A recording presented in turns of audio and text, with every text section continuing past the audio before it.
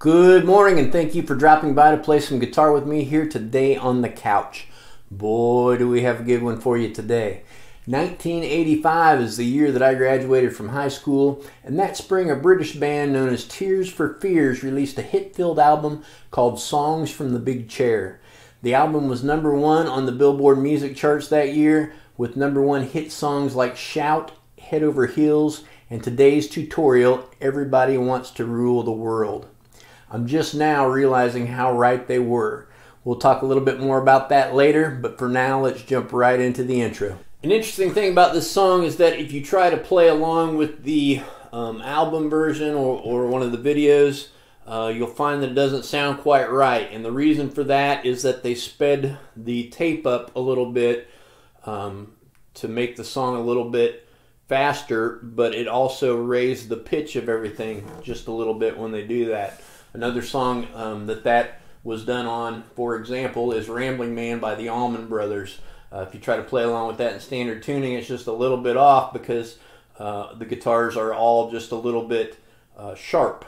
And the reason is because they sped up the tape. So I have all of my strings tuned just a little bit sharp. So the low E should sound like this. The A string or A sharp. The D, the G, the B. It's not far enough to get it all the way up to a C, it's just that the note is slightly sharp. And then there's the high E. So our introduction to the song starts out with a slide on the G string from the 7th fret up to the 11th fret. And when you make that slide, be sure and hold like a firm pressure against the fretboard, because you want to hear the slide all the way up and you want to hear the note still ringing when you get to 11. So after you get to 11, we're going to take, and I do that with my middle finger because my index finger is going to go right here on the 10th fret of the B string once the slide's complete, because that's my second note. Now for the remainder of the introduction, I'm going to keep those two fingers kind of planted there. So I've got my index finger on the 10th fret of the B, my middle finger on the 11th fret of the G, and my ring finger is going to modulate off and on this 12th fret of the B string. So the first time we slide up, then we go the 10th fret of the B, back to the G, 12th fret of the B, back to the G, and now that sets us in a pattern of 2 on the 10th fret to 1 on the 12th fret.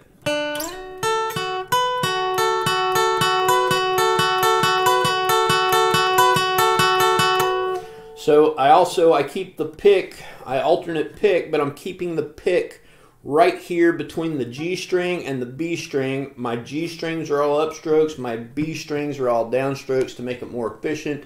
You can play a little bit faster that way.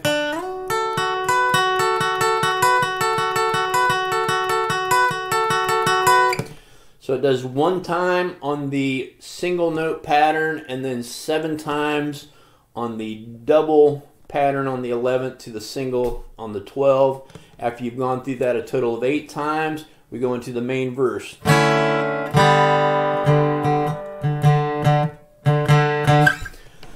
I know there's different ways to play that. There's different videos of people showing different ways. The tabs are all a little bit different. To my ears, what sounds the best is this chord, and everybody pretty much agrees on this first chord.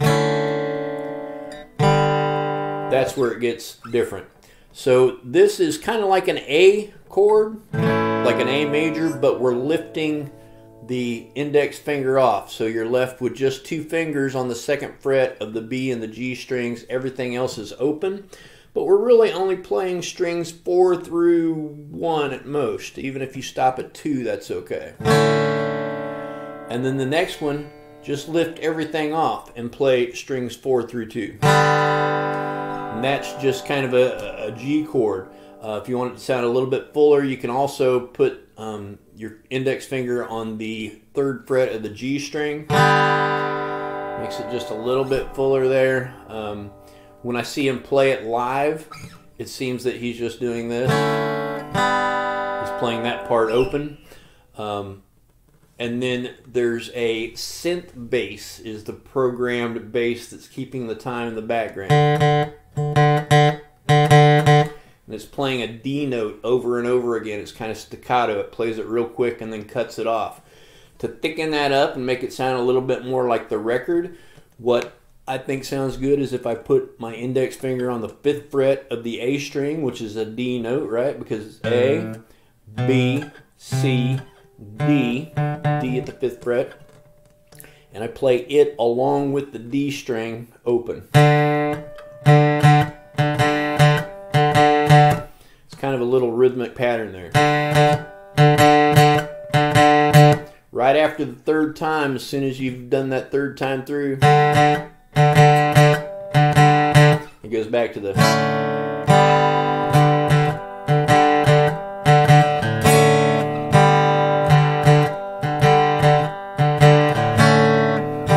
Almost like a little skip beat there, getting back to the A chord or the modified A chord, and then it just keeps going. It goes through that a total of 8 times, and then it goes into the chorus. And the chorus starts out with an E minor. It's the first note. That goes to an F sharp minor. That goes to a G, which I'm playing a G major bar chord, back to the F sharp minor, back to the E minor, and then it goes through another time, but it goes, instead of turning back, it goes all the way up to the A, but this time it's faster. The first time it's through, it's like 2, 3, 4, 2, 3, 4, 2, 3, 4, 2, 3, 4. The next time is... So the next time it's every 2 beats instead of every 4 beats. After we come out of that chorus, we're going to go back into our regular verse. We're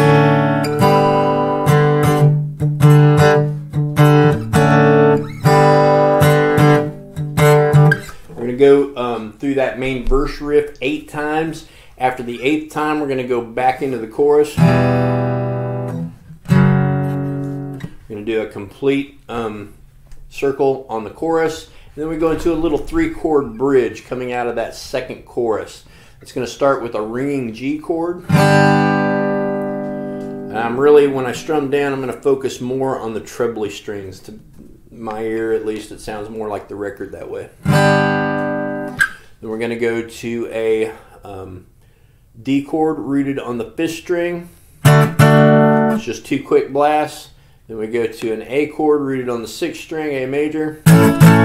Again, 2 quick blasts. And then back to this G major chord rooted on a 6th, and that's going to ring.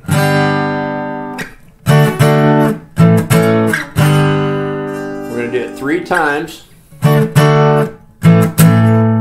But on the last note, instead of going back to this G, we're going to go back to the E minor right here. And then we're going to go back in, and we're going to do the complete chorus again. After that chorus, so it's full chorus, bridge, full chorus. Coming out of that, it starts with the verse again, but it also starts the guitar solo, and that's what we'll learn now. Our guitar solo starts with the exact same lick we began the song with. We're going to slide up from 7 to 11 and then go into that pattern of 1 time and then 2 times.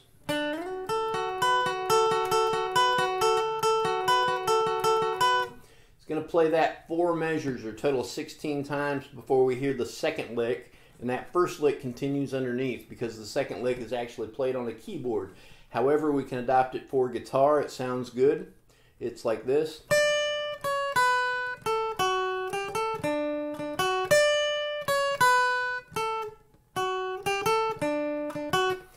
What that is we're on the high E string, 10, 9, 7.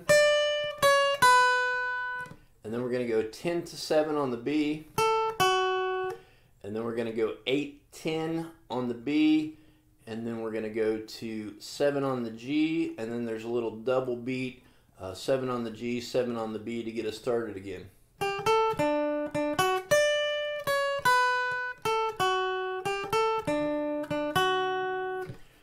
Play that twice, start it a third time, but the third time it ends differently. When we get to this 7 on the G for the skip beat, instead of going back to the B, we're going to go to the D and we're going to go 9-7. And that gets us into the next part of the solo. So the way that entire lick is going to sound is this.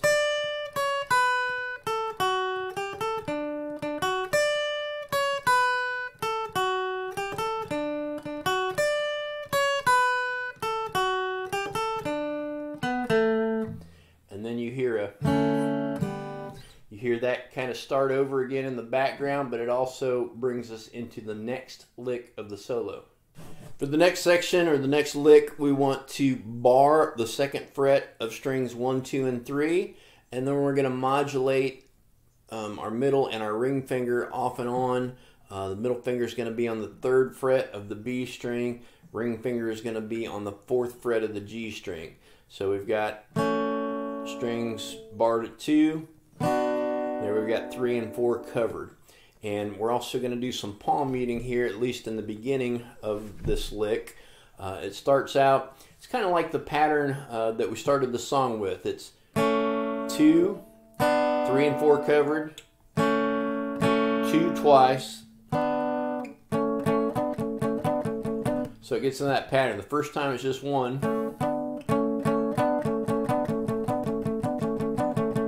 And it kind of speeds up. It starts out slow and speeds up.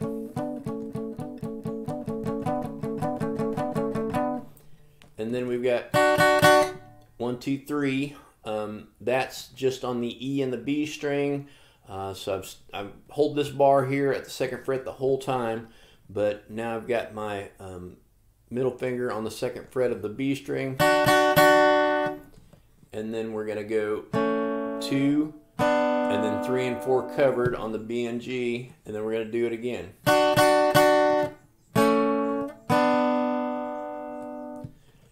The second time, though, we're going to play 2 there open, so it's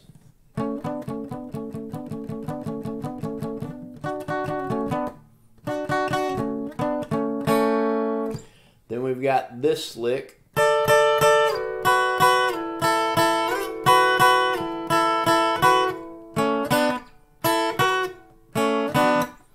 What that is a double stop on the E and the B string. I'm going to play 3 times at 10. I'm going to slide down to 7 and play that twice and slide down to 5.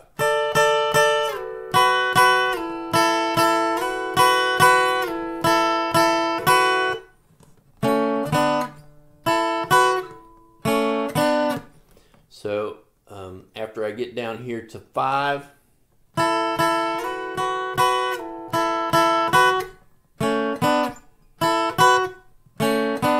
alternate twice between this position at 5 and 7, and then down here playing the B and the G strings as kind of a call and answer type scenario. So after I've done that twice, then I'm going to go back here to this original position.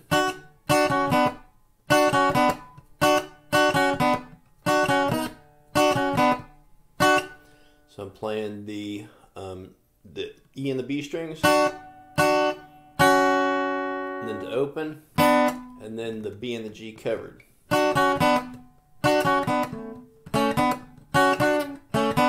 then there's a couple call and answers right here where I'm on the B and the G at the 2nd, and then covered, open on the E and the B, and then covered. And then that leads us back into the chorus. After the guitar solo, we go through the chorus 2 more times, and then you have this little blues lick. So that's a pre-bent B string on the 5th. We're going to play it and let it down. We're going to stay on the B, 3, 5, 3, and then the 3 rings out with a little vibrato. Goes through the chorus again after that little lick, and then we start the outro guitar solo, which is pretty unique. It's fun to play, but it's interesting. It starts with 10th fret on the E. We're going to pull off to open, or you can play open. Then we're going to go 10th fret on the B, and then open on the E again, and then 2 notes on the 11th fret of the G. Or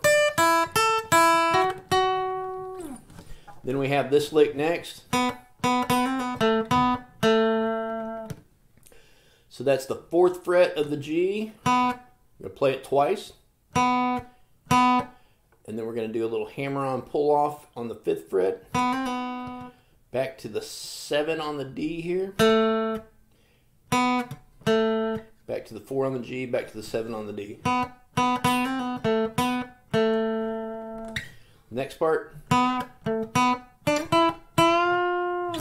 So that's a little pinch harmonic. So we're pinching, we're holding just a little bit of the pick out. We're letting the string roll off our finger as we bend up.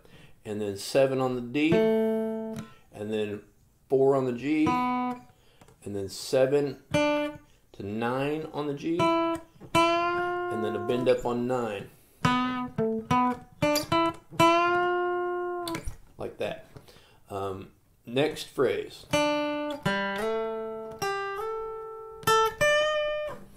So that is 7 on the G. I'm going to slide from 5 to 7 on the D. And then we're going to slide from 8 to 10 on the B.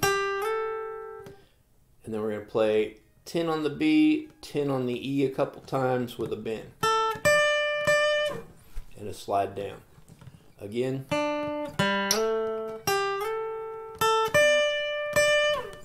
Then immediately after that, we've got this. So that's a bend up on 7 of the G. And then we're going to play 7 on the D. Bend up on the 9 of the G.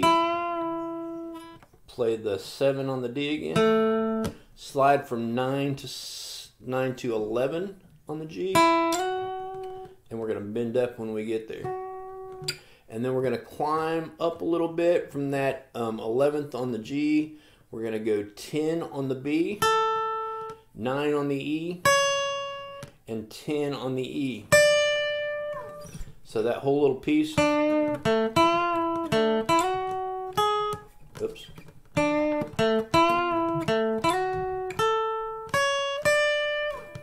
And then the very last piece, you've got an open G.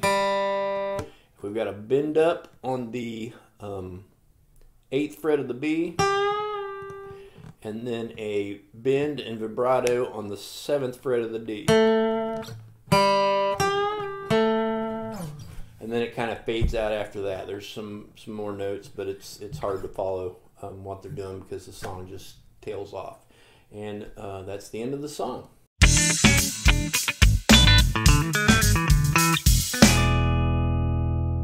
Welcome to your life, there's no turning back. What a great opening lyric. In 1985, Everybody Wants to Rule the World was on the radio and MTV almost constantly. At that time, I didn't really give much thought to the title, but as time passes, I've noticed more and more people are digging their heels in. No one wants to even consider that they're on the wrong side of an issue, let alone admit that they are. It seems to me that there is very little gray these days.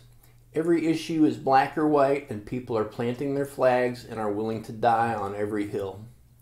We have to realize that there is an objective truth. There is a right answer, and if we all lean on our own understanding, we wind up with the chaos that we see today. Recently, I watched a video of a man threatening violence towards another because their definitions of success were different. Another had supposed educators arguing that the answer to a simple math equation can have different answers for different people. I know for a fact that God's Word says that Jesus is the way and the truth and the life. I know that it says when you know the truth will make you free. I know that it says the end times will be a time of division and a time of deception, and I see that happening now more than it ever has. If you are looking for what's true, I'd encourage you to pick Jesus. Seek Him with all your heart and you will find Him. The truth is never too far for us to find. If you found any value or benefit here, I'll ask that you give this video a thumbs up down below. Please also subscribe if you've not yet done so. Thank you so much for watching, and I hope to see you back again soon, right here on the couch.